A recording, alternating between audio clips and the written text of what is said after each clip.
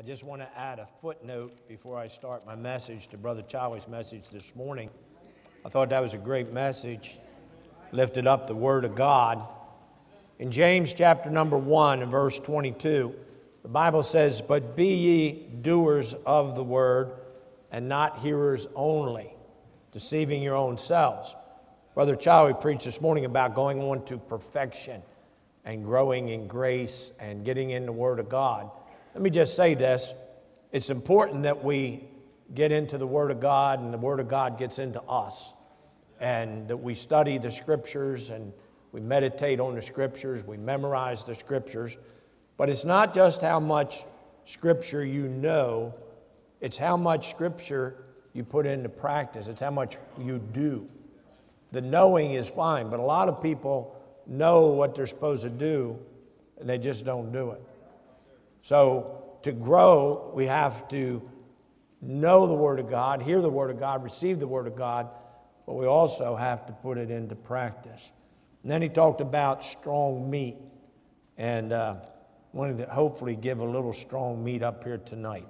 2 Peter chapter number 2. I'm preaching, maybe for some people, a hard message, but I want to do it with a good spirit and a right spirit. In 2 Peter chapter number 2, if you'll turn with me in the Scriptures tonight, I think it'll really help you. 2 Peter chapter 2, verse 1, "There were false prophets also among the people." A false prophet was somebody that did not speak the truth. They spoke errors. There were false prophets also among the people, even as there shall be false teachers among you. So Peter here is telling us there were false prophets before. There's going to be false prophets until the Lord comes, who privately shall bring in damnable heresies, even denying the Lord that bought them, and bring upon themselves swift destruction. A heresy is a false teaching. And there's a lot of false teaching going on in the world today. There's a lot of false teaching on the internet. There's a lot of false teaching on TV and on radio and in churches. And the Bible talks here about false teachers, and it talks about damnable heresies. Damnable heresies. That's a strong word. But I want to preach tonight on one damnable heresy, the damnable heresy of limited atonement. Limited atonement. And didn't come out right. Titus chapter number 3. Turn over there with me if you would. In Titus chapter 3, and I give you a minute to get there, verse number 10, the Bible says, "A man that is a heretic, a false teacher, after the first and second admonition, reject." In other words, if somebody's teaching something that isn't true, and you talk to them about it and they don't change, then the Bible says, reject. "Knowing that he that is such is subverted and sinneth, being condemned of himself." Now, hyper-Calvinism is, I use also the word Reformed theology, is very prevalent today. And I don't believe any of it. I believe it's false teaching. I believe it's heresy. Now, here's the thing. If they're right, I'm wrong.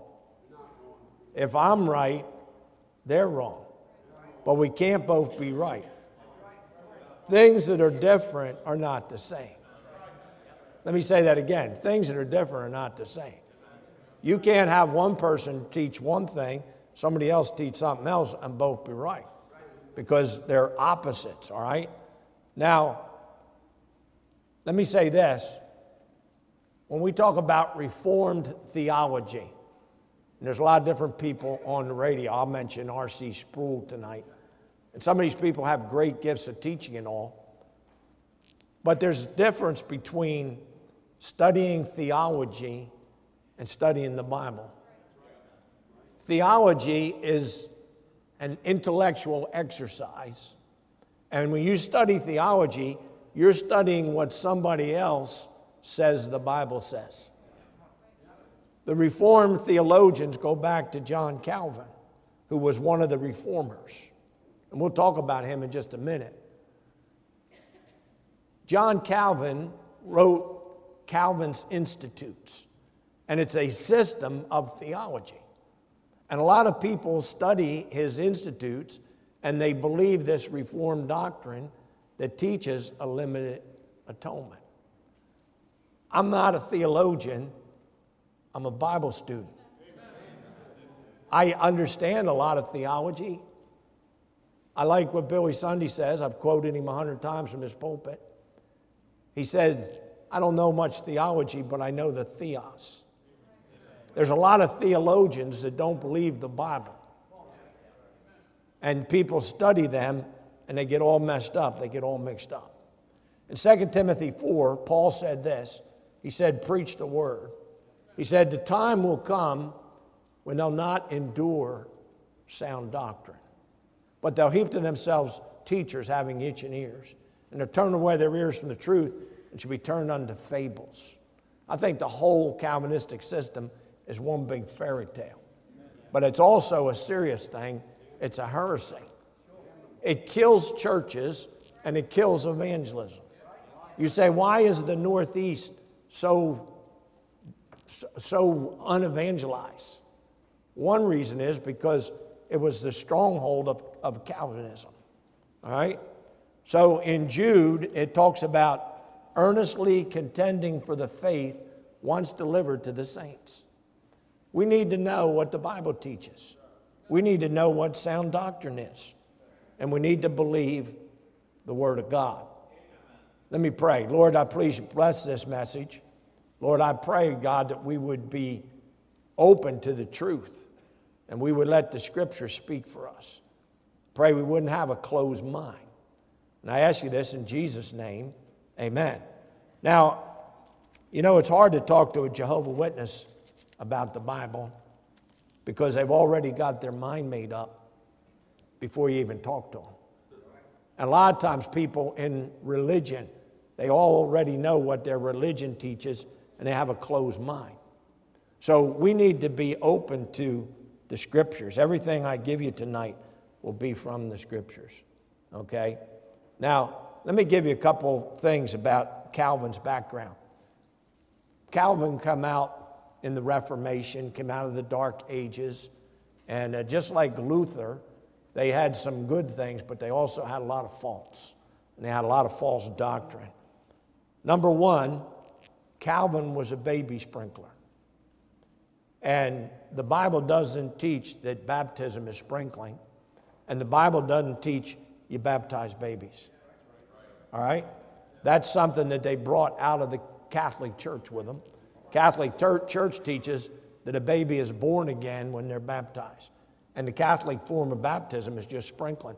All that's wrong.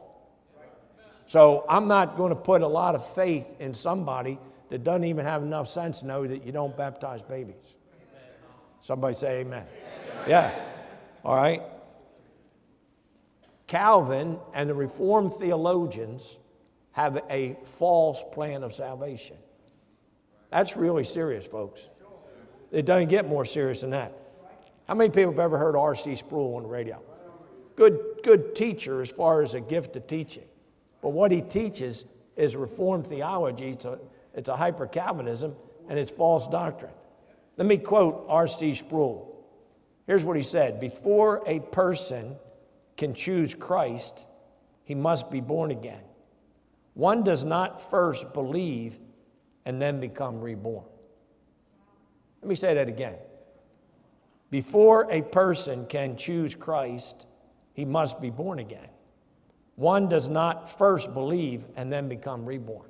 Can I tell you what? The Bible says that you believe and then you get saved. The jailer didn't say, what must I do to believe? You see, the hyper-Calvinists believe in total depravity, and they don't believe that anybody can get saved. They believe that's some kind of a work, and somebody spiritually dead, they can't trust Christ.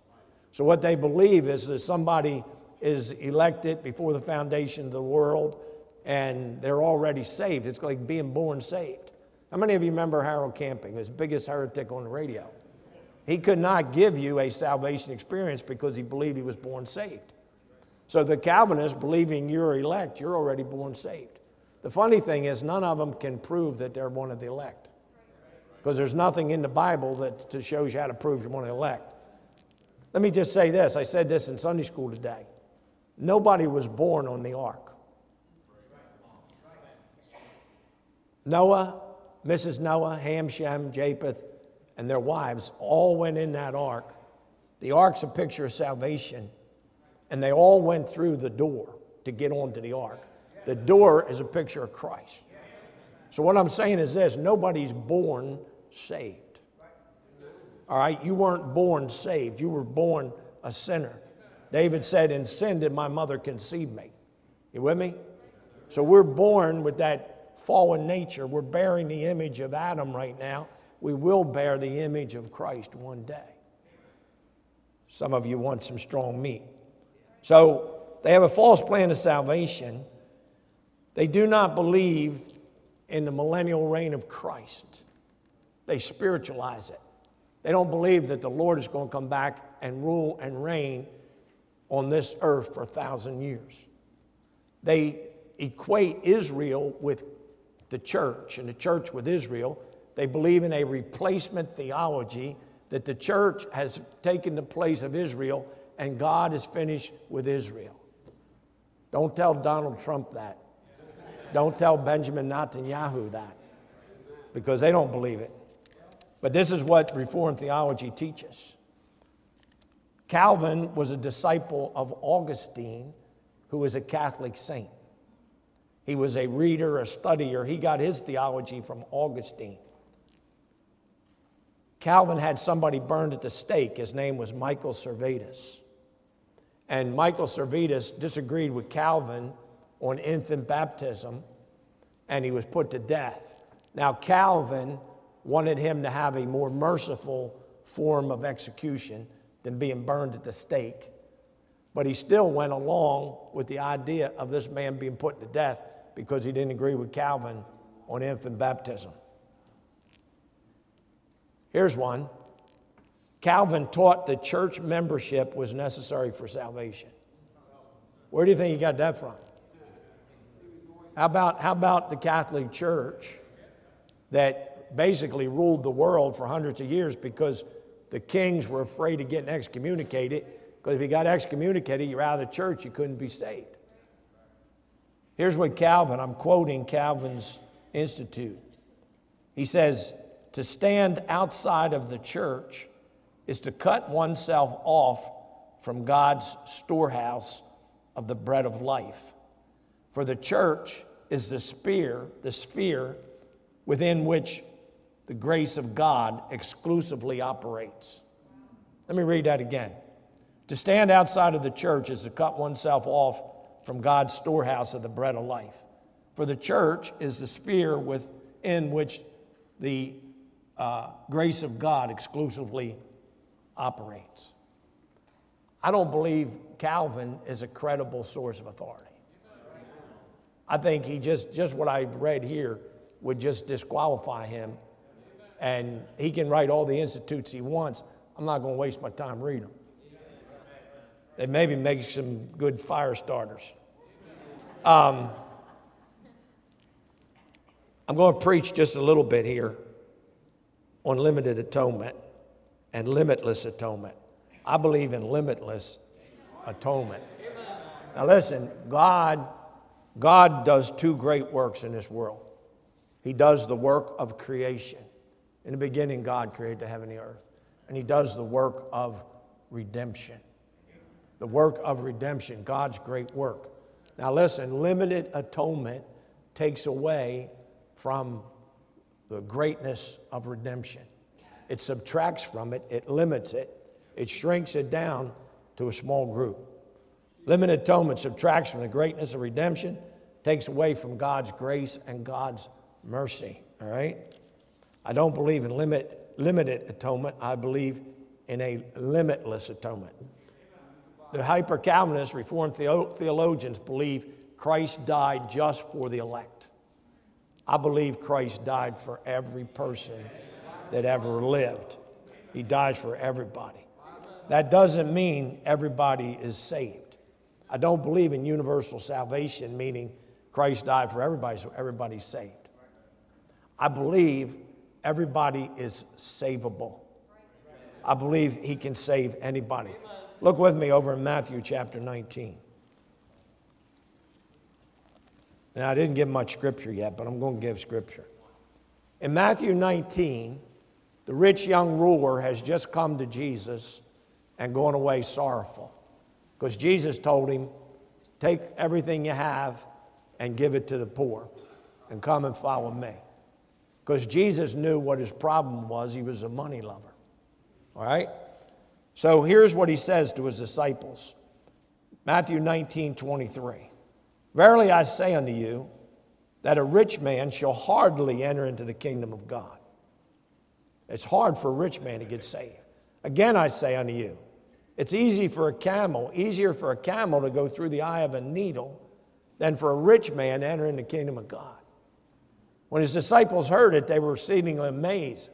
And they said, who then can be saved? Who then can be saved? I'm going to preach another message soon on who can be saved. And I don't believe what the hyper-Calvinists believe about who can be saved. So they asked this question, who can be saved? Jesus beheld them and he said unto them, with men this is impossible. But notice what he says, but with God all things are possible. Now, in the context, he's talking about people getting saved. And what he's saying is anybody can get saved.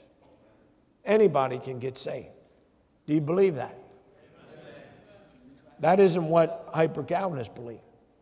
They believe that there are certain people that are predestined before the foundation of the world. They're the only ones that can get saved. Let me read you something. Got this in the mail yesterday. Dear Pastor Clarke, I'm writing after reading a tract entitled, Which Way Should I Go?, which had your address on it. I'm looking to fellowship and learn more about your church and offer the following brief background on myself. I've been in prison since 1994. I'll be released in 2024. My crime is murder. I killed my girlfriend in a drunken rage. I gave my life to Christ on October 20th, 2002. Amen. I'm 52 years old, divorced twice, have 2 grown children, and my 6th grandchild was born last month. I hope to hear from you at your convenience. Take care and God bless. This man's in Southwoods Prison. Now, let me ask you a question. Do you believe he could get saved? Amen. You know, murder, I mean, that's a shocking thing. Most of us, I hope we haven't murdered anybody.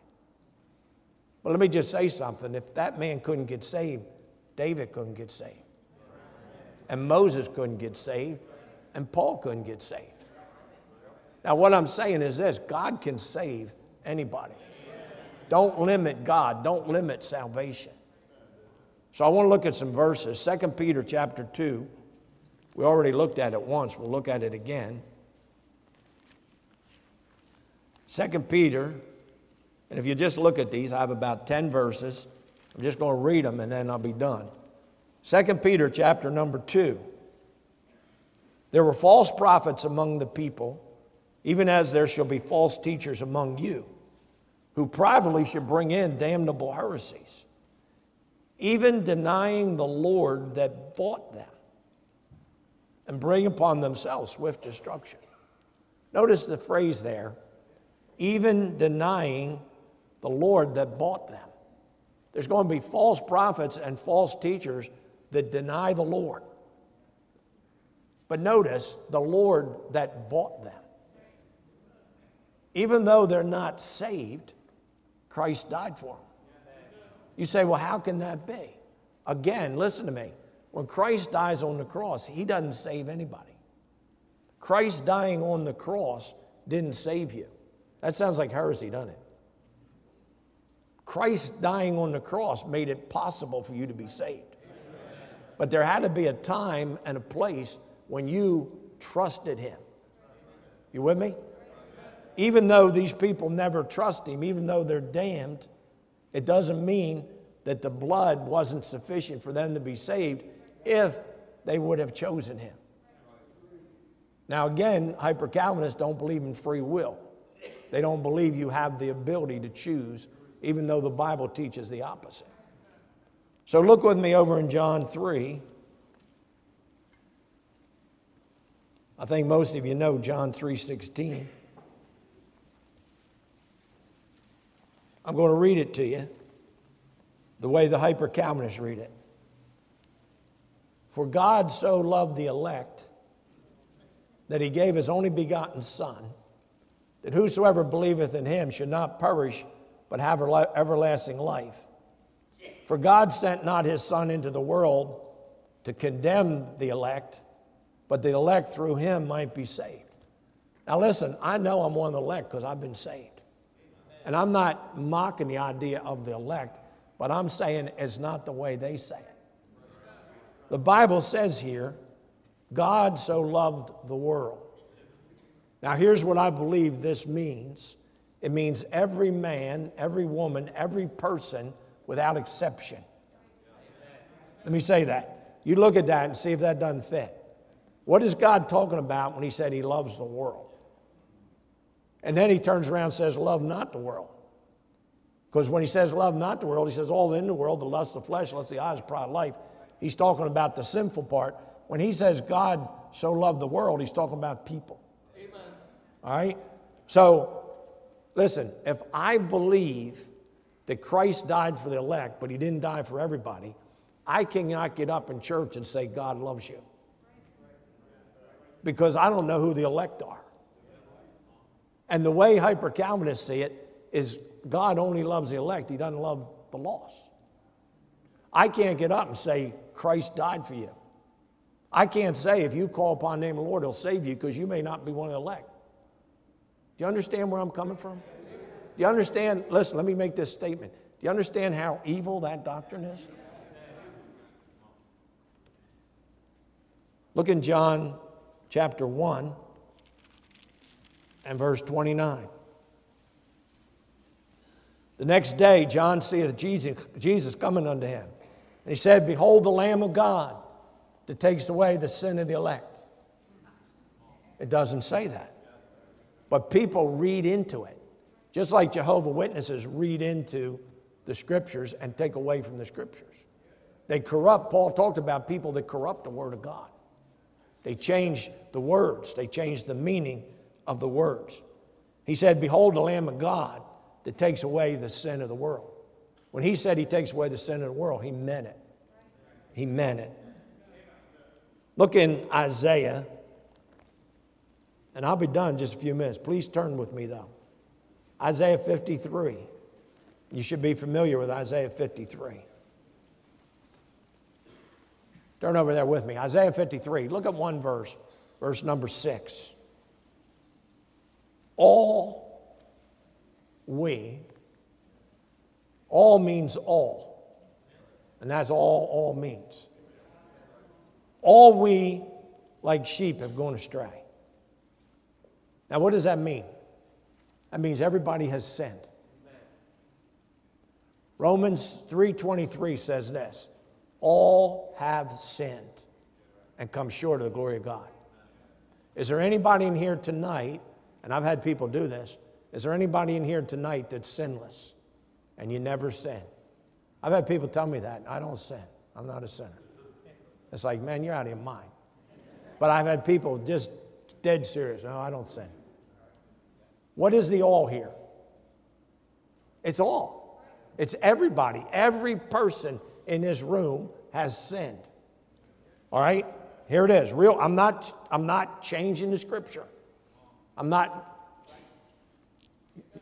using the Word of God deceitfully. All we like sheep have gone astray. We've turned everyone to his own way, and the Lord hath laid on him, Jesus, the iniquity of us all. Can I say to you, the last all is the same as the first all. I mean, just look at it. Don't take my word for it. All have sinned is every person without exception. And when it talks about the Lord laying on him the iniquity of us all, it's every person without exception. This whole idea of limited atonement is from hell. You say that's awful strong. I mean every word I'm saying tonight. Look in Hebrews chapter 2. Hebrews chapter 2. Hebrews chapter number 2. I'm in Timothy. Hebrews chapter number 2. Look at one verse with me. I'll read it. Verse number 9. I'm in 2 Timothy. Give me a minute. In Hebrews chapter 2, verse 9.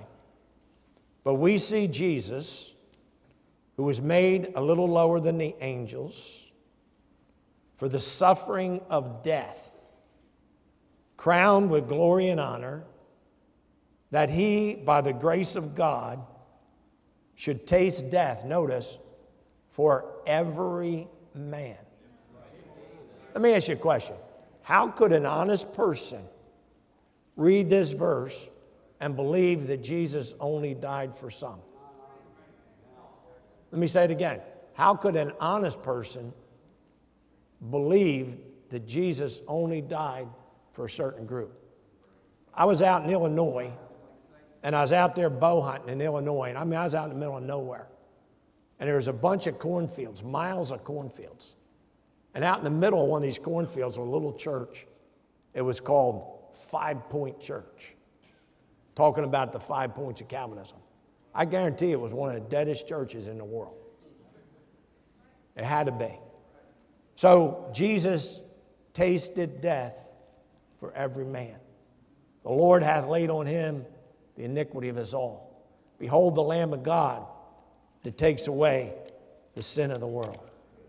Look in 2 Peter. And what happens is people that don't want to believe the truth, everywhere they read these verses, they replace world or men or whatever with the word of elect. In 2 Peter chapter 3 and verse number 9, a lot of you have memorized this verse. The Lord is not slack concerning his promise. Talk about the promise of his coming. Jesus is coming again. Amen.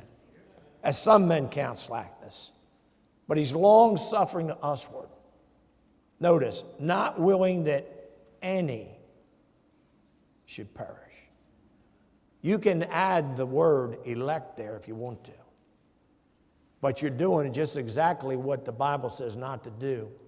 You don't add to the Word of God. You don't take away from it. And you're on slippery slopes when you add to the Word of God.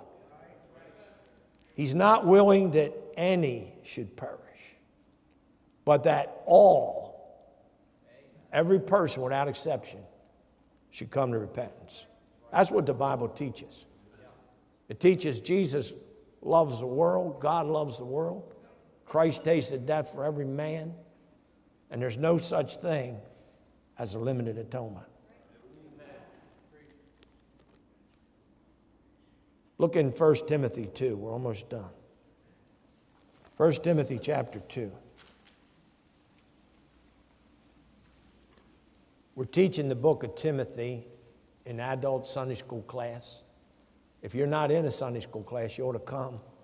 You want to go on to perfection. You want to be mature. You want to be able to handle strong meat, rightly divide the Word of God. Don't lay home in bed on Sunday morning. Or don't stand out and hang outside there in the lobby and drink coffee. Amen? Some of you, I don't know why you come to church if you just hang out in the lobby all the time. I didn't come to hang out in the lobby. I go to Starbucks, I want to drink coffee. Coffee's supposed to be before Sunday school, not during. That was just an extra we threw in.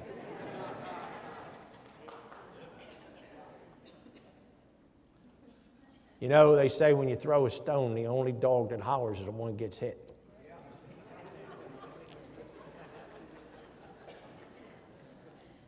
I exhort, therefore, 1 Timothy 2, that first of all, supplications, prayers, intercessions, and giving of thanks be made for all men, for kings and all that are in authority, that we may lead a quiet and peaceable life in all godliness and honesty. For this is good and acceptable in the sight of God our Savior, who will have, notice, all men, not all elect, all men, everyone without exception, who will have all men to be saved. And it's not his will that any should perish, and come unto the knowledge of the truth. Everybody, listen, everybody's not going to get saved. We know that. But everybody could be saved.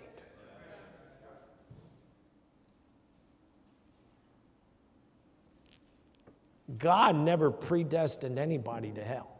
Amen. Who will have all men to be saved and come to the knowledge of the truth. For there's one God and one mediator between God and men, not the woman Mary, but the man, Christ Jesus. Look at that verse. That's a great verse. There's one God, one mediator between God and men, the man, Christ Jesus. You know there's a man in heaven? And his name is Jesus. He's man and he's God.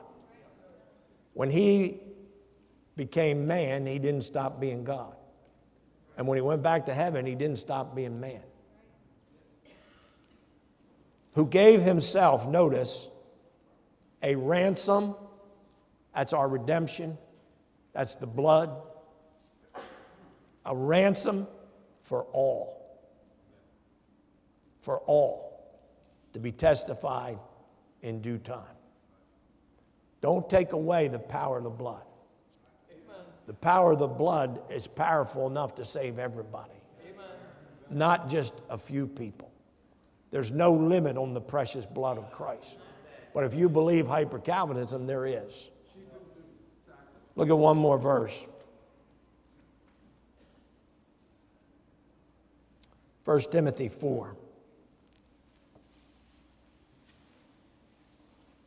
Therefore we both labor, verse 10, and suffer reproach, because we trust in the living God, who is the Savior of all men, especially of those that believe. Now we have two things here.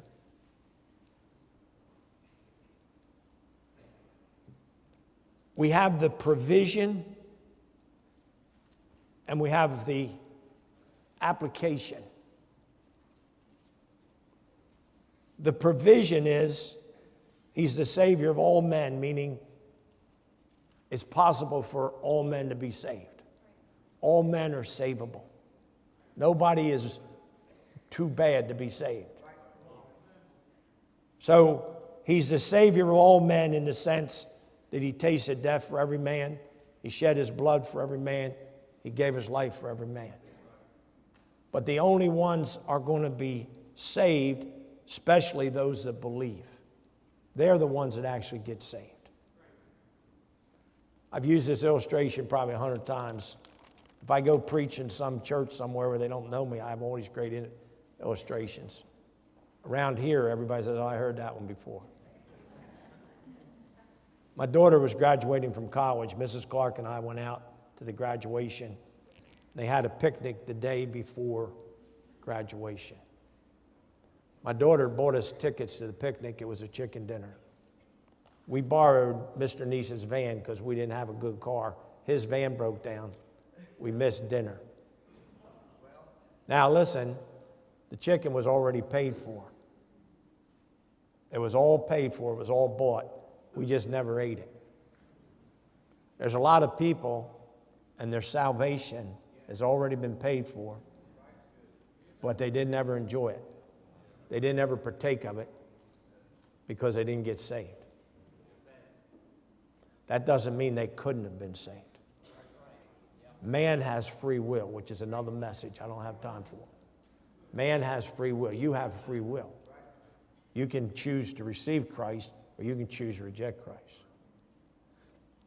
But if the hyper-Calvinists are right, which means the Bible has to be wrong, they would say this: only the elect are the ones that Christ died for.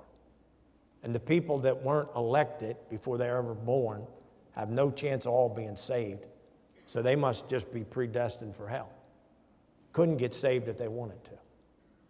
Can I say this? There's not going to be one person in hell that can say, I couldn't get saved. It's going to be, I wouldn't get saved.